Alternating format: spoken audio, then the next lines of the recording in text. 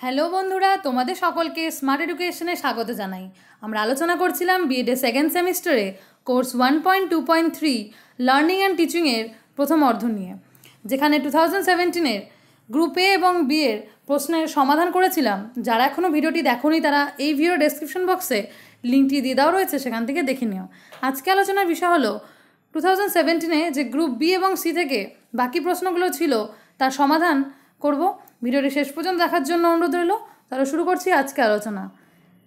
এখানে আমরা লক্ষ্য করতে পারছি যে 2017-এর প্রশ্নগুলো দিয়ে দেওয়া রয়েছে এবং আমরা সেখান থেকে গ্রুপ এর আলোচনা করেছিলাম আগের ভিডিওতে, এবং গ্রুপ বি এর 2 এবং 3 নাম্বার আমরা কোশ্চেন সলভ করে ফেলেছি এবং আজকে আলোচনা করব 4 নম্বর প্রশ্ন থেকে। এই প্রশ্নগুলো তোমরা এই ভিডিও ডেসক্রিপশন বক্সে লিঙ্ক দিয়ে দেওয়া রয়েছে PDF, সেখান থেকে তোমরা ডাউনলোড করে নিও।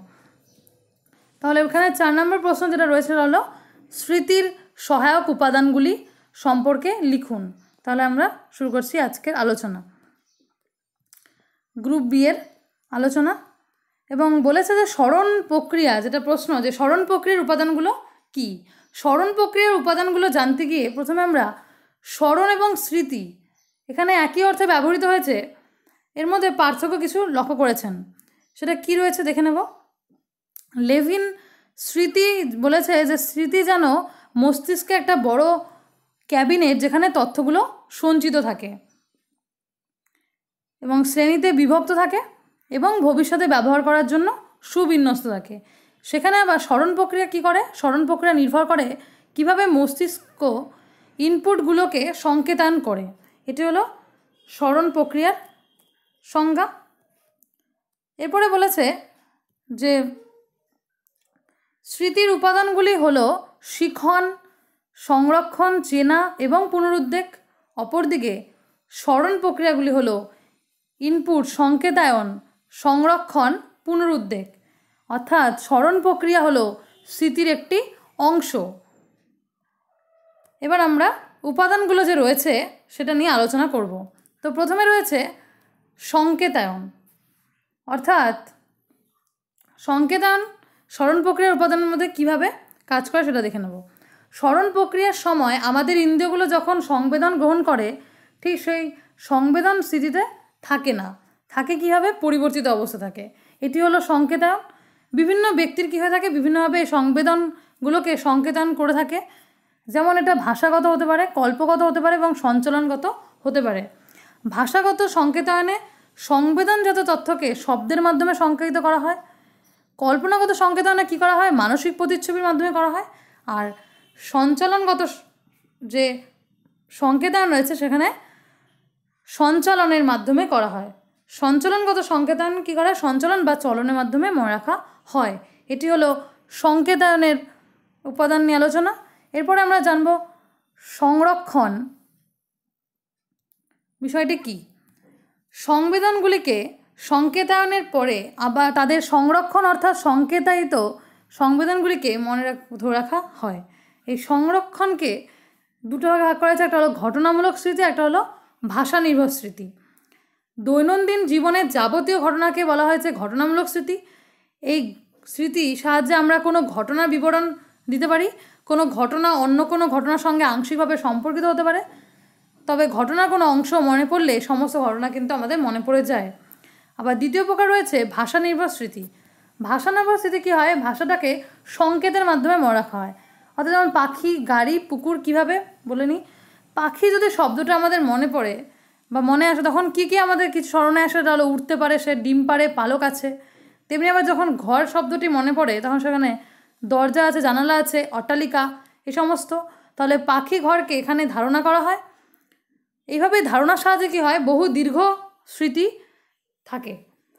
আর এই যে স্মৃতিটা রয়েছে এটা কিন্তু শুধুমাত্র ভাষা, শুধুমাত্র মূর্ত বিষয়টিকে ধরে রাখে না, স্মৃতিতে বিমূর্ত বিষয়কে ধরে রাখে। যেমন গণতন্ত্র, দেশপ্রেম, এগুলোও কিন্তু বিমূর্ত স্মৃতি, ওগুলো আমাদের রয়েছে দীর্ঘস্থায়ী স্মৃতিতে।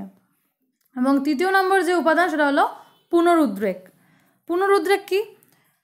অধীত বিষয় বা পূর্ব অভিজ্ঞতাগুলোকে স্মরণ করা বা চিনে নেওয়াকে বলা হয়েছে পুনরুদ্রেক। পুনরুত্থাপন বলতে বোঝায় অধীত বিষয় বা পূর্ব অভিজ্ঞতাগুলোকে পুনরুদ্রেক করা বা চিনে নেওয়া। পুনরুদ্রেকের উদাহরণ হলো আমাদের কবিতা আবৃত্তি বা পরীক্ষা প্রশ্নে উত্তর লেখা। এখানে দুটো ভাগ করা হয়েছে, একটা হলো প্রত্যক্ষ পুনরুদ্রেক, একটা হলো পরোক্ষ পুনরুদ্রেক। প্রত্যক্ষ পুনরুদ্রেক কীরকম? যেখানে অন্য কোনো মধ্যবর্তী বিষয়বস্তুর সাহায্য নিতে হয় না। যেমন আমরা রামের কথা মনে পড়লেই শ্যামের কথা মনে পড়ে, কিন্তু যখন মধ্যবর্তী কোনো বিষয় বা বস্তু এসে যাওয়ার ফলে মনে পড়ে, সেটা হলো পরোক্ষ পদ্ধতি। যেমন রামের কথা মনে পড়লে শ্যামের ভাই মধুর কথাও মনে পড়ে। তাহলে এখানে রামের কথা মনে হলে প্রথমে শ্যামের কথা মনে পড়ে, পরে শ্যামের ভাই মধুর কথা মনে পড়ে, এই জন্য এটা হলো পরোক্ষ পদ্ধতি। পুনরুদ্রেককে আরেকটি ভাগ রয়েছে, সেটা হলো প্রত্যাভিক্ষা বা চিনে নেওয়া। আমরা অনেক সময় অতীত বিষয় বা অভিজ্ঞতা পুনরুদ্রেক করতে পারি না, কিন্তু চিনতে পারি। যেমন কোনো বন্ধুর নাম হয়তো মনে করতে পারছি না, কিন্তু একজন যদি সেই বন্ধুর নাম উল্লেখ করে তাহলে তাকে আমরা চিনতে পারি, সেই বন্ধুর নামটা চিনতে পারি। এটাই হলো প্রত্যাভিক্ষা, আর এটা হলো পুনরুদ্রেকের সঙ্গে একটা সম্পর্কিত রয়েছে। এটা ছিল আমাদের স্মরণ প্রক্রিয়ার উপাদান নিয়ে আলোচনা। এরপরে জানবো প্রজ্ঞামূলক নির্মিতিবাদ সম্পর্কে কিছু আলোচনা এখানে করতে বলেছে। যেটা হলো 5 মার্কসে যে গ্রুপ বি এর প্রশ্নগুলো রয়েছে তার মধ্যে একটি, যেখানে আমরা জেনে নিই যে নির্মিতিবাদ বলতে কী বোঝো। শিক্ষার্থীরা নিজেদের বিচার বুদ্ধি ও মননের ওপর ভিত্তি করে কী হয় বিশ্বজগৎ সম্পর্কে বিষয় জানতে পারে, তাকে বলা হয়েছে শিক্ষা মনোবিজ্ঞানে নির্মিতিবাদ। শিক্ষা মনোবিজ্ঞানে শিক্ষার্থীর ব্যক্তিগত স্বাতন্ত্র্যকে গুরুত্ব দেওয়া হয়। ব্যক্তিগত স্বাতন্ত্র্য মানে কি? আগ্রহ, মনোযোগ, প্রবণতা, মনোভাব, প্রেষণা। আর এটা কিন্তু একটা শিক্ষার্থীর ক্ষেত্রে আলাদা হয়ে থাকে। এখানে বলেছে যে প্রাচীন শিক্ষা ব্যবস্থায় কিন্তু শিক্ষকের গুরুত্ব কিন্তু ছিল প্রধান, আর শিক্ষার্থীর ভূমিকা ছিল গৌণ। কিন্তু আধুনিক মনোবিজ্ঞান সম্মত শিক্ষায় শিক্ষা হলো শিক্ষার্থী কেন্দ্রিক। শিক্ষকের ভূমিকা কি? শিক্ষার্থীদের প্রতি নজর রাখা এবং তাকে সাহায্য করা। তাকে প্রকৃতিতে যে বিষয়গুলো রয়েছে তাকে চিনতে জানতে শিখবে, তখনই সে কী করবে, নিজেকে তখন কী করবে, কৌতূহল নিবৃত্তি করতে চেষ্টা করবে। প্রয়োজনে শিক্ষক তাকে সাহায্য করবে। এ প্রসঙ্গে পিয়াজে, dewy, Edmund হাসেরল, Vygotsky, Joseph Novak এরা নির্মিতিবাদের ওপর অবদান রেখেছেন, এবং শুয়েল নির্মিতিবাদের বৈশিষ্ট্যগুলোকে সুস্পষ্টভাবে ব্যাখ্যা করেছেন। তাহলে দেখে নিই কী কী তিনি ব্যাখ্যা করেছেন। শিক্ষার্থীর শিক্ষণীয় বিষয়কে শুধু সংরক্ষণ বা মনে রাখে না, বিষয়টিকে একটি মানসিক প্রতিচ্ছবি নির্মাণ করে রাখে। এটাই হলো নির্মিতিবাদ। দ্বিতীয়ত কী বলেছে? তাৎপর্যপূর্ণ তথ্যগুলিকে নির্বাচন করে এবং বর্তমান চাহিদা নিরিখে পূর্বজিত অভিজ্ঞতার সঙ্গে যুক্ত করে। তৃতীয়ত কি? এই প্রক্রিয়ায় শিক্ষণীয় বিষয়কে অর্থবহ করার উদ্দেশ্যে শিক্ষক উল্লেখ করেননি এমন সব তথ্য শিক্ষার্থী যুক্ত করে। এবং চতুর্থ কী রয়েছে? এই প্রক্রিয়ায় শিক্ষণীয় বিষয়কে অর্থবহ করে তুলতে শিক্ষার্থী একাধিক প্রক্রিয়ার সাহায্য গ্রহণ করে, যার ফলে শিক্ষার্থীর সক্রিয়তা অপরিহার্য হয়ে ওঠে।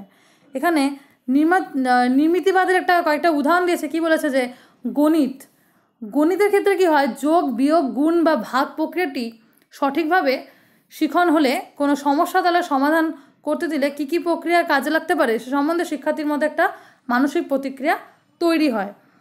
আবার এই মানসিক প্রতিক্রিয়া গঠন করতে গিয়ে শিক্ষার্থী অনেক সময় কী হয়, এমন অনেক তথ্যকে সংযুক্ত করে ফেলে যেটা শিক্ষকের মুখ থেকে শোনেননি। যেমন রসায়নের ক্ষেত্রে রাসায়নিক বন্ধন বুঝতে গিয়ে বিষয়টিকে উপলব্ধি করার জন্য সামাজিক বন্ধনের সাপেক্ষে রাসায়নিক বন্ধনে আয়ত্ত করার চেষ্টা করে। একই শিক্ষকের কাছে একই বিষয়ে একই সময়ে একাধিক ছাত্র পড়ে, কিন্তু সব শিক্ষার্থী হুবহু একই রকম শেখে না। কিন্তু শিক্ষক কর্তৃক বিষয়টি উপস্থাপন করলে সকল শিক্ষার্থীর কাছে একই রকম হয়ও না। প্রত্যেক শিক্ষার্থী বিষয়টিকে নিজের মতো করে মানসিক প্রতিকল্প গঠন করে এবং নিজের মতো করে বোঝার চেষ্টা করে। এই নিজের মতো করে বিষয়ের অর্থ আয়ত্ত করা বা নিজের মতো করে বিষয়টি মনে রাখাই হলো নির্মিতিবাদের মূল কথা। এবং নির্মিতিবাদকে প্রধানত দুটো ভাগ করেছে, একটা হলো ব্যক্তি নির্ভর প্রজ্ঞামূলক নির্মিতিবাদ, একটা হলো সমাজ নির্ভর প্রজ্ঞামূলক নির্মাণবাদ। এরপরে আমরা তৃতীয়খানে যেটা রয়েছে পঞ্চম অর্থাৎ 5 মার্কসের প্রশ্নের মধ্যে সংশোধনমূলক শিক্ষণের বিভিন্ন কৌশলগুলি কী কী। এখানে বিভিন্ন ভাগ রয়েছে, তার মধ্যে আমরা প্রথমে যেটা পয়েন্ট সেটা হলো সংশোধনমূলক শিক্ষণ। প্রথমে জেনে কি বলছে, যে এই ধরনের শিক্ষণের ক্ষেত্রে পাঠ্য বিষয়গুলোকে ছোটো ছোটোভাবে ভাগ করা হয়, অর্থাৎ ছোটো ছোটো এককে ভেঙে গঠন করা হয়। পাঠের সময় প্রয়োজনীয় তত্ত্বাবধান করা হয়। শিক্ষার্থীরা প্রয়োজন মতো তাদের ব্যক্তিগত নির্দেশদান করা হয়। আর তাহলে কি কি বিষয়গুলো রয়েছে? একটা হলো গঠনমূলক মূল্যায়ন, একটা হলো ফর্মেটিভ, একটা হলো সামেটিভ। তাহলে গঠনমূলকটা জেনে নিই। ছোটো ছোটো এককে পাঠদান করা হয়, তার ফলে কী হয়? গঠনমূলক মূল্যায়ন দ্বারা শিক্ষার্থীদের ভুলগুলো তৎক্ষণাৎ শুধরে নেওয়া হয়, এতে তারা সহজে পাঠটা আয়ত্ত করতে পারে। আর দ্বিতীয়ত কী বলেছে? কর্মসমাপ্তিমূলক মূল্যায়ন। এখানেও বলেছে যে প্রতি বিদ্যালয়ে কী হয়? পাঠের শেষে একটা ইউনিট পরীক্ষা নেওয়া হয়, যেখানে 40 নম্বর পায় তাদের পৃথক দল করা হয়, আরও উন্নত মানের কাজ দেওয়া হয়। এভাবে তারা প্রাপ্ত জ্ঞান বৃদ্ধি করে। আবার যারা 40% এর নিচে নম্বর পায় তাদের আবার সংশোধনমূলক শিক্ষণ দেওয়া হয় অতিরিক্ত সময় নিয়ে। এরপর শিক্ষক আবার একটা পরীক্ষা নেন, যারা 40% নম্বর পায় তাদের উন্নত দলে যোগদানের জন্য পাঠানো হয়। বাকিদের আবার সংশোধনমূলক শিক্ষণটা ততক্ষণ পর্যন্ত দেওয়া হয় যতক্ষণ পর্যন্ত তারা পাণ্ডিত্য অর্জন করতে পারছে। এরপর নতুন একক শুরু করার পূর্বে আবার সমস্ত শ্রেণীকে একত্রিত করা হয়। এইভাবেই সংশোধনমূলক যে ব্যবস্থা সেটা কৌশল আমরা এখানে দেখে নিলাম। এরপর আমরা গ্রুপ সি যে বিষয় রয়েছে, গ্রুপ সি এর সেখানে দুটি আমাদের প্রশ্ন দেওয়া থাকবে এবং সেখান থেকে যে কোনো একটি করতে হবে। তো প্রথম প্রশ্ন ছিল গেস্টাল্ট থিওরি এর আমরা সংক্ষেপে বর্ণনা করো এবং শ্রেণীকক্ষে এই তত্ত্বের প্রয়োগ সম্পর্কে লিখো। তো আমরা দেখে নিই কী বলেছে পরীক্ষাটা। শিক্ষণের ক্ষেত্রে কোহলার যেসব পরীক্ষা নিরীক্ষা করেন সেসব পরীক্ষার ফলাফলের উপর ভিত্তি করে গেস্টালবাদী শিক্ষণ তত্ত্ব প্রতিষ্ঠিত হয়েছে। তার পরীক্ষাগুলো সুলতান নামের শিম্পাঞ্জি নিয়ে পরীক্ষা। তাহলে এখানে দুটো পরীক্ষার কথা বলেছে, আমরা পরীক্ষাগুলোকে দেখে নেব। কি বলেছে? কোহলার একটি খাঁচায় ছাদ থেকে কলার কাঁদি ঝুলে দিলেন, মেঝে থেকে কোনোভাবেই যার নাগাল পাওয়া সম্ভব না। কিন্তু খাঁচার মধ্যে রাখা দুটি বাক্সকে কলার কাঁদির নিচে এমন একটার পর একটা রাখলে কাঁদির নাগাল কিন্তু পাওয়া সম্ভব হয়। শিম্পাঞ্জি নানাভাবে চেষ্টা করতে ব্যর্থ হলে কোহলার হাতের ওপর হাত রেখে বারবার ইঙ্গিত দিতে থাকেন কি করতে হবে দেখিয়ে। সুলতানের সঙ্গে অন্যান্য পোষা শিম্পাঞ্জিরাও ছিলেন। তারা ইঙ্গিত না বুঝলেও সুলতান প্রভুর নির্দেশ বুঝে নির্দিষ্ট জায়গায় একটার পর একটা বাক্স রেখে কলার কাঠটি নামিয়ে আনতে সক্ষম হলো। তবে তার আগে সে তার চারপাশের পরিস্থিতি ভালোভাবে পর্যবেক্ষণ করেছে। ফলপ্রাপ্তির জন্য অংশবিশেষ অর্থাৎ বাক্সগুলির সম্পর্ক কী তা বুঝতে চেয়েছে। পরে প্রভুর ইঙ্গিত তাকে হঠাৎ সামগ্রিকতার উপলব্ধি আনয়নে সাহায্য করেছে এবং সে সমাধান করতে পেরেছে। একবার সফল হলে পরবর্তীকালে তাকে আরও উদ্দেশ্যহীন আচরণ করতে হয়নি। এভাবেই কিন্তু সে তার এই পরীক্ষা যেটা ছিল ওটা সফল হয়েছে। এবং দ্বিতীয় পরীক্ষাটা কী ছিল? কোহলার তার শিম্পাঞ্জি অর্থাৎ সুলতানকে ক্ষুধার্ত থাকা অবস্থায় একটি খাঁচায় বন্ধ করে বাইরে কিছুটা দূরে কলা রাখলেন, যা শিম্পাঞ্জির হাতের নাগালের বাইরে ছিল। খাঁচার মধ্যে ছড়ির টুকরো ছিল দুটি, একটি মোটা পিছনটা, একটি ফাঁপা, অপরটি সরু এবং নিরেট। এই দুটি লাঠির একটিতেও কলার নাগাল পাওয়া সম্ভব ছিল না, তবে দুটিকে একটির পেছনে অর্থাৎ দুটিকে যদি একটির পর একটি জুড়ে দেওয়া যায় তাহলে কিন্তু কলার নাগাল পাওয়া সম্ভব। এবার কোহলার প্রথমে কিছুটা ইঙ্গিত দিতে হয়, ফলে খুব সহজে শিম্পাঞ্জি ছড়ি দুটিকে জুড়ে কলা টেনে আনার কৌশল শিখে ফেলে। কোহলার মতে সমস্যা সমাধানের জন্য শিক্ষাকালীন পরিস্থিতির অংশগুলির মধ্যে হঠাৎ সমন্বয় সম্পর্ক উপলব্ধি সৃষ্টি হয়, এটাই হলো অন্তর্দৃষ্টি। এবং এইভাবেই তিনি পরীক্ষার মাধ্যমে তাকে বোঝাতে চেয়েছিলেন, এই দুটো পরীক্ষার মাধ্যমে তিনি বুঝিয়ে দিয়েছিলেন। এরপরে গেস্টালবাদী সংগঠিত বা সামগ্রিক প্রত্যক্ষণের কয়েকটা নীতি কথা বলেছেন, সেটা কী কী দেখে নেব। তো প্রথমে যেটা রয়েছে সেটা হলো বিচ্ছিন্নকরণের নীতি। কি বলেছে? সংগঠনকে প্রত্যক্ষ করতে হলে প্রথমে আমরা বস্তুগুলোকে মূল সংগঠন থেকে বিচ্ছিন্ন করে নিই। যেমন আকাশে অসংখ্য তারা রয়েছে, সুতরাং আকাশ নামক সংগঠন থেকে বিশেষ কয়েকটি তারাকে আলাদা করে আমরা কালপুরুষ এবং সপ্তর্ষি মণ্ডল ইত্যাদিকে প্রত্যক্ষ করি। আবার দ্বিতীয় রয়েছে সাদৃশ্য নীতি। কি বলেছে? সদৃশ বিষয় বা বস্তু বা ধারণাগুলিকে সহজেই আমরা সংগঠিত করতে পারি।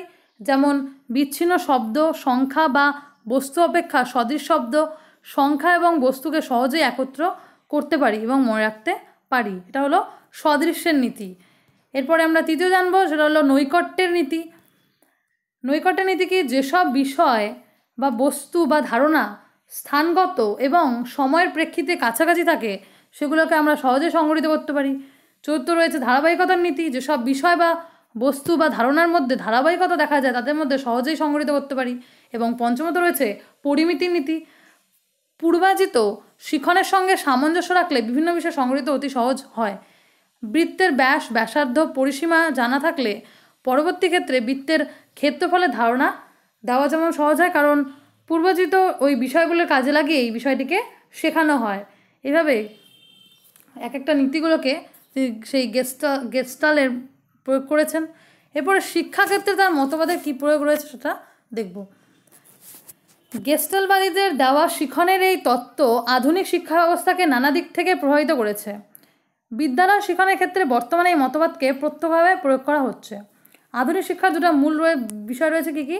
মূর্ত থেকে বিমূর্তের দিকে, একটা হলো সমগ্র থেকে অংশের দিকে। এই সমগ্রতাবাদের ওপর ভিত্তি করেই গড়ে উঠেছে। এখানে তিনি দ্বিতীয় যে প্রয়োগ বলেছে, যে শিক্ষাক্ষেত্রে তার প্রয়োগে দ্বিতীয় পয়েন্টে কী বলেছে, যে শিক্ষার্থী কোনো সমস্যার সমাধান খুঁজে বার করতে গিয়ে অন্তর্দৃষ্টির সাহায্যে তার সন্ধান পায়। শিক্ষক প্রথম থেকেই সমস্যাটিকে সামগ্রিকভাবে উপস্থাপন করবে, খণ্ড খণ্ডভাবে নয়। যে কোনো বিষয় শিক্ষা দেওয়ার সময় পাঠ্য বিষয়টি একটি সামগ্রিক রূপ প্রথমে শিক্ষার্থীদের সামনে তুলে ধরবে, তারপরে বিভিন্ন অংশকে বিশ্লেষণ করে প্রত্যেকটি অংশকে ব্যাখ্যা করবে। তৃতীয় বলেছে কি, অন্তর্দৃষ্টি আসে সমস্যামূলক পরিস্থিতিতে অংশগুলোর মধ্যে যথার্থ সম্বন্ধ স্থাপনের মাধ্যমে। তাই শিক্ষক এমনভাবে সমস্যা উপস্থাপন করবেন যাতে শিক্ষার্থীরা নিজেরাই বিষয়টির বিভিন্ন অংশের মধ্যে সমন্বয় সাধন করতে পারে। এবং চতুর্থ রয়েছে গেস্টালবাদ অনুযায়ী শিক্ষার্থীর সক্রিয়তা ও আগ্রহ শিখনের সক্রিয় উপাদান। তাই শিক্ষার্থীদের সমস্যা সমাধানে সক্রিয় ও আগ্রহী করে তোলার জন্য শিক্ষক বিষয়বস্তুকে জীবন এবং পরিবেশের সঙ্গে কী করবে, সংযুক্তি করে উপস্থাপন করবেন। এভাবে তিনি শিক্ষাক্ষেত্রে তার প্রয়োগটা দেখিয়েছিলেন। এবং গ্রুপ সি, যেটা শেষ প্রশ্ন রয়েছে 10 মার্কসের, যে মানসিক স্বাস্থ্য বলতে কী বোঝো, এখানে প্রশ্নের বিভাজনটা ছিল 6+4। তাহলে আমরা দেখে নিই কী বলতে চেয়েছে। নির্দিষ্ট করে এখানে মানসিক স্বাস্থ্য বলতে কী বোঝো, এবং দ্বিতীয় ছিল শিক্ষার্থীর মানসিক স্বাস্থ্য বজায় রাখতে শিক্ষক কী কী সাহায্য করতে পারেন। প্রথমে জেনে নিই যে নির্দিষ্ট করে মানসিক স্বাস্থ্যের সংজ্ঞা দেওয়া কিন্তু কঠিন রয়েছে, এবং এই প্রসঙ্গে বিভিন্ন রকম মতামত প্রদর্শন করেছেন। প্রথমে নর্মা ইকার্টস অ্যান্ড নিকোলাস মসলি বলেন, পরিবেশের বিভিন্ন চাপের সঙ্গে সন্তোষজনকভাবে এবং সঙ্গতি বিধানের সামর্থ্য হলো মানসিক স্বাস্থ্য। যেখানে মানসিক স্বাস্থ্যবিজ্ঞান হলো এই সঙ্গতি বিধানের নিশ্চিত করার উপায়সমূহের আলোচনা।